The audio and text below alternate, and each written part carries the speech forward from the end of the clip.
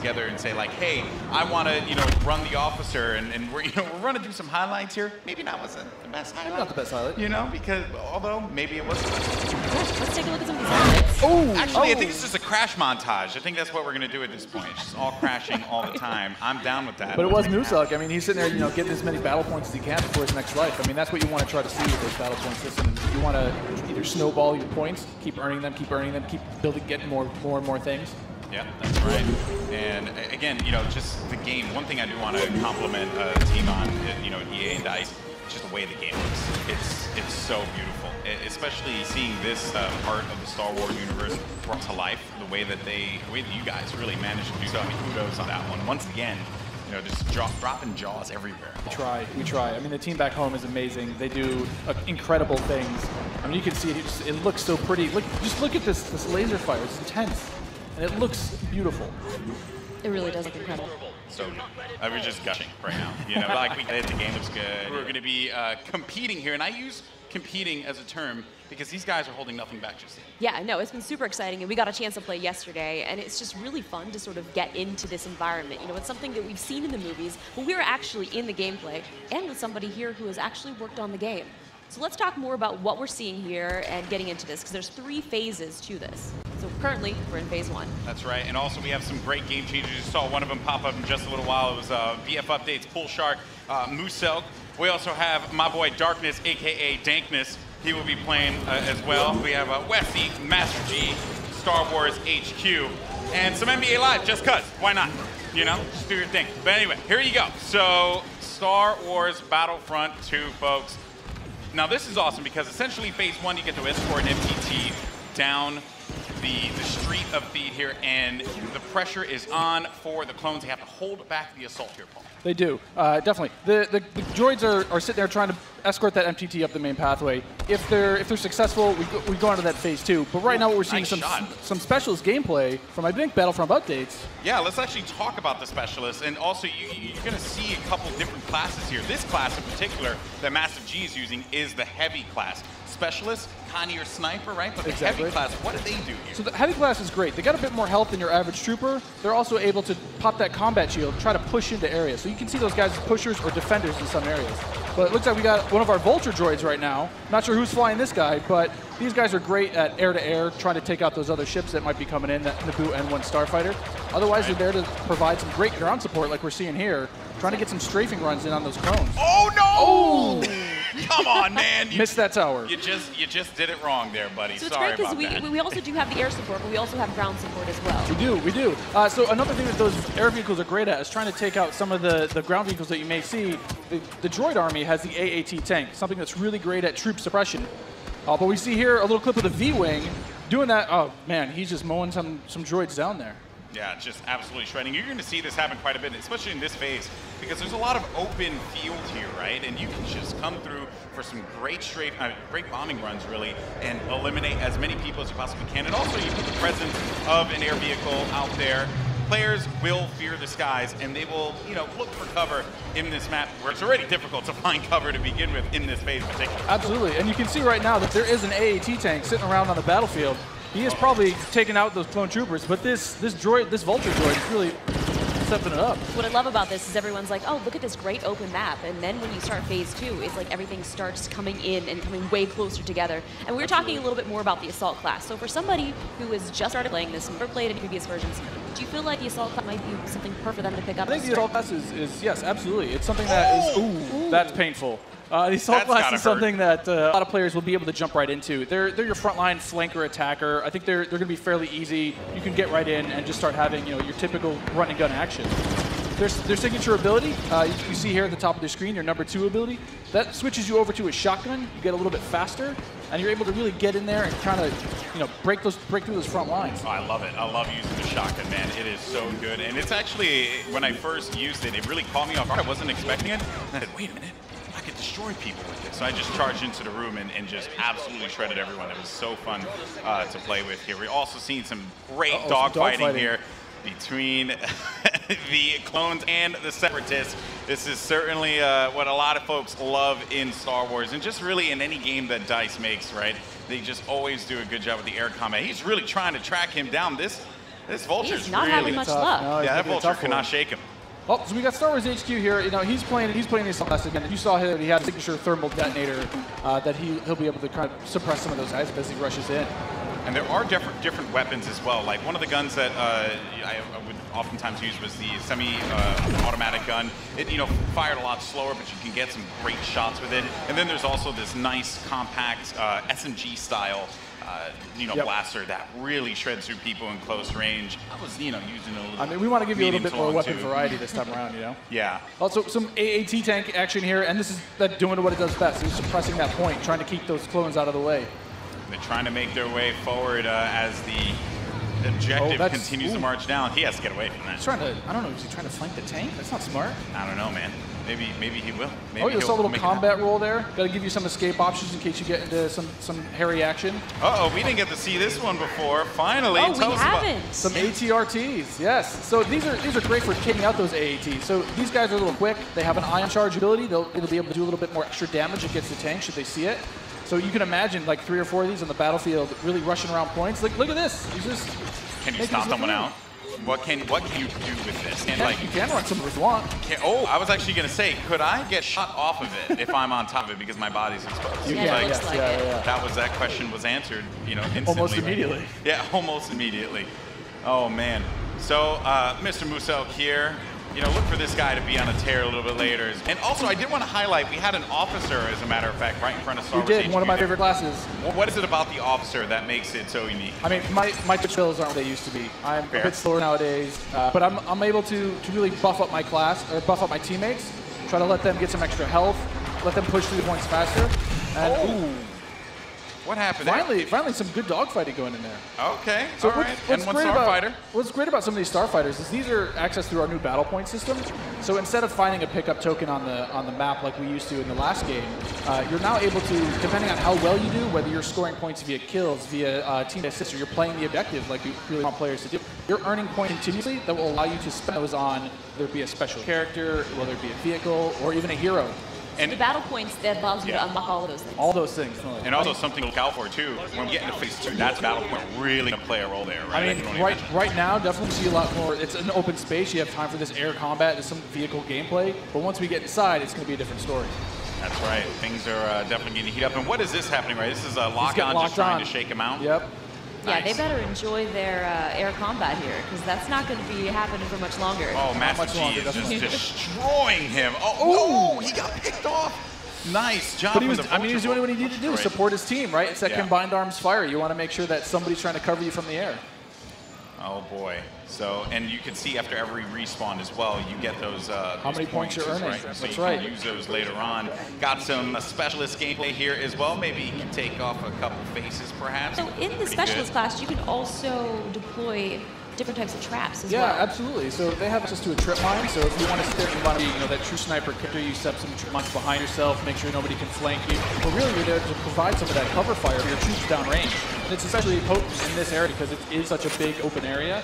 So that specialist will really shine in phase 1. Some more bombing runs here and just absolutely tearing them up. I have to say, man, Musel is killing it in this world. Again, he's doing great. Oh, and we see there one of the officer classes right next to one of the clones. Officer, fantastic for pushing, right? You want to be able to push the objective. Definitely. Support your team. Like, if you are playing with your buddies, you want to be able to have at least one officer available because he keeps you going in the fight. I mean, they really help push, when those heavies are trying to drive towards a point, you got your officers behind you, giving you some extra health, making sure that you're still able to complete that push. Or on the opposite side, if you're one of the droids and you really lock down a point, the officers have access to a turret that they can place on the ground and, give a little bit more fire support for that area. I'm trying to see if Massive G here is, he's really focused on the bombing runs, right? He's not trying to go into combat with Musel, who's up there. There's Darkness 429. Just shredding everyone up here. Maybe he can get a couple kills in the corner. He just went into siege mode? Yeah, this is happening. Oh, yeah, so tell us about the siege mode. Sure, how does this play out? In siege mode, for a limited time, you're able to just blow up just some huge area effect shots. You lock down your position, but you're able to have a lot more firepower. We also just saw the B2 Super Battle Droid there as well. That's something you can get Another with one of my battle points favorites. as well. Another one of my favorites. Yeah, you can grab those guys via the battle point system. Those guys, great at pushing points again. They have high health, a lot of rapid fire. Oh! Here we go. Oh, there it is. And this big explosion indicates phase 1 is over. Now we start phase 2, and this is when the action really begins to pick up here, because it gets really tight inside of that building, and players need to be mindful of that and look for this B2 to just shred through everyone, especially with that cooling ability that he has, to be able to keep him just constantly shooting in the fight. He's gonna make a huge difference here as the fight moves inside. I mean, there's gonna be narrow pathways. He's gonna be able to just shred as soon as anybody gets in his way, because it's those narrow corridors. It's gonna be trouble. And just waiting for the prime opportunity to push up here. Players falling, got White Boy there, and there. Oh, here we go. This is some Darth Maul action. Here we go, folks. Darth Maul. This is where it starts to get interesting. This is gets scary. Darth Maul will excel in phase 2 and phase 3 as you're inside. I mean, he's a great mobile attacker. He's going to sit there with his lightsaber. Especially close quarters, too, so he's absolutely perfect for that. Absolutely. I mean, some of his abilities you can see here, he's got that spin attack. He's able to just rush in and out of combat and just take guys out in the process. It was funny, I was talking to Muselk earlier, and he was using Darth Maul, and he was saying how there's Boba Fett as well. But he was talking about how he wishes Darth Maul could reflect. If he could reflect, he'd be too strong. He'd be way too strong. Oh, there goes Boba Fett. That was a good flank by Boba Fett and Maul. Just shredded the clone army, unfortunately. What role does Boba Fett fill in this battle? Boba Fett is definitely a hunter-killer. So if the clone army is able to get some of the heroes in play, like this is where Boba Fett will really shine. Is with that jetpack of his, he's able to kind of float above the battlefield, fire off some rockets, really just take out an individual target. And so what difference does he have from the last game? From the last game, we've given him a bit new tricks. He's got a new concussion rocket that will really disorient players completely. He also has this rocket barrage. Instead of just one rocket, he's able to really just lay down some suppressive fire. Nice. Also, one thing to keep in mind, we saw the B2, here we go, but on the clone side, there aren't specialist, characters that you can pick up. Well, we haven't seen much of it yet, but that would be the clone jump trooper. That's right. Very different from the standard like assault class. It has the jump jets that you love from Battlefront, the original. That's right. Brought back here, but now focused on Central Class. Exactly. Yeah, Rex Boba Fett here with the rocket jumps. He's shredding. Able to just lay down so much firepower. It's intense. Oh, they got him though. Down. Jesse was able to find him on that one, but here comes some officer gameplay here. Oh, good. Finally, somebody some support. Support people matter too. You gotta give them some love. We're the linchpin of the team, Yeah, exactly. Now, what is his 2 exactly? Is 2 the healing ability? His 2 abilities exactly. It's that healing ability. It gives you a little bit of buff for your little over health, but it also heals you back up. So it's we got the jump troopers. Oh boy, and here we go. It's getting ready for phase 3 in just a little bit. There's the jump trooper we talked about before. Jump Trooper, super fun to play. But again, it's attached to a specialist now, so not everyone's going to have it equipped, although it was in the original Battlefront. That's right. But I am going to be excited to hop into Jump Trooper and shred people like that. I mean, I know a lot of people love the jump pad. Oh, now we've got May. Not going to lie, I'm super excited for her. She's quite a powerful character. Don't run. Here's some of her abilities. She got out of that one really quickly, but they got her. The droid fallen by a simple droid. No, but Ray how does her mind trick affect enemies? Absolutely. So Ray's mind trick is something that against all enemies, they'll be confused for a little bit, and your controls will kind of work against you, making you a little bit more vulnerable to attack. Just so you guys know, this is when it gets insane. Because there's so much going on here. And was that a little Han? We saw a little Han, yeah. Are we gonna get some Han? I hope so. I hope so. But I mean, you saw it earlier. So every time you finish a life, we'll show you how many battle points you have. And some people have enough points to get those reinforcements. And especially this late in the game, you'll see a lot more of these special classes coming out, a lot more of the heroes coming out. So again, this jump trooper here, with his rocket launcher and his jump pack, trying to be mobile, trying to fly into that last zone and capture a point. This is really where heavies are going to thrive as well, because my goodness, you just see him laying out fire through the doorway, just absolutely dominating clones. They need to push out. They need to fight this one out here. There are so many lives left that the Separatists have to their team. They could really run through this. The clones have to start acting fast, because if they cap it, that will be it. The Separatists will win this game. It's not looking so good for my boys in the clone army. I'm a Separatist fan, so I'm excited. I'm just going to go on whichever team wins. Oh, okay. So I'm not going to be too picky here. Okay, jumping ship. I understand that. No loyalties. Maybe you are Sith after all. Maybe I am. Oh, who knows? Shots fired. Shots fired. Yeah, so in this third phase though, the droids are trying to capture that throne room. So you can see here, if you remember, it's just this is the main throne. And this is such super close quarters. Do you have any sort of strategies that you would Absolutely. I mean, if you're the clones, you're hoping that. Oh, geez. Han Solo's just getting torn up. This is gonna be trouble. It's like too soon, man. I can't relive Force Awakens again. You know, like don't do it. Darth Maul is just destroying absolutely everything. I mean, is there any tip to like taking him down? I mean, you want to try to combine arms fire. Oh. The tip is blasters. Run away. Maybe run away. Run away and just shoot the crap out of Darth Maul. Oh man. He was our MVP.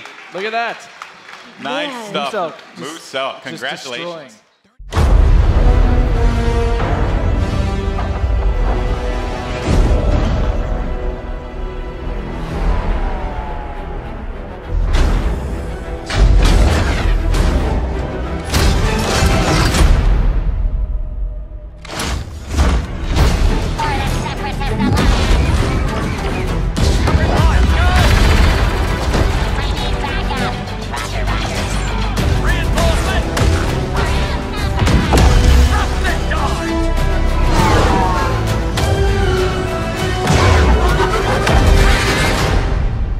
Sector is clear. Not clear! Not clear!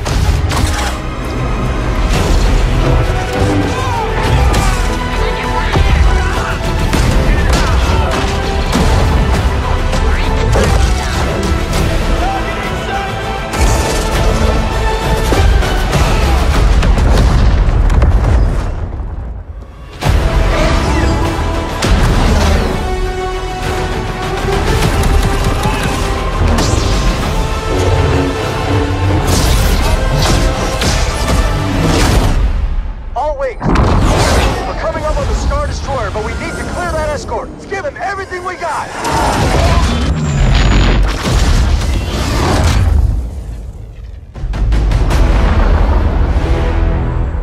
Your next assignments, they are unusual. Grab onto something. I'm trying.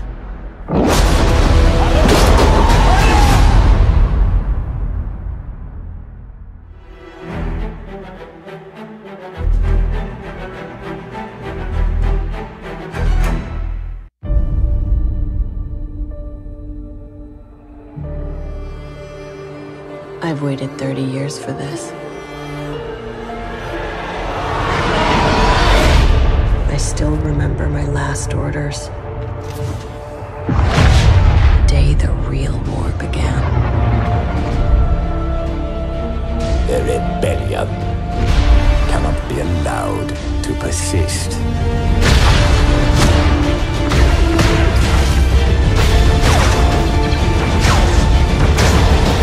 Expecting special forces. That's the point, Sergeant.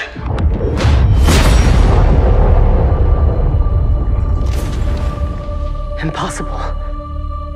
Commander, what do we do now?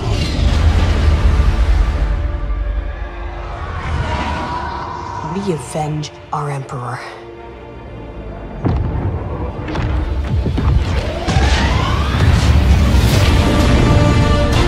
Resistance. Rebellion. You will burn these ideas away. Hope cannot save them!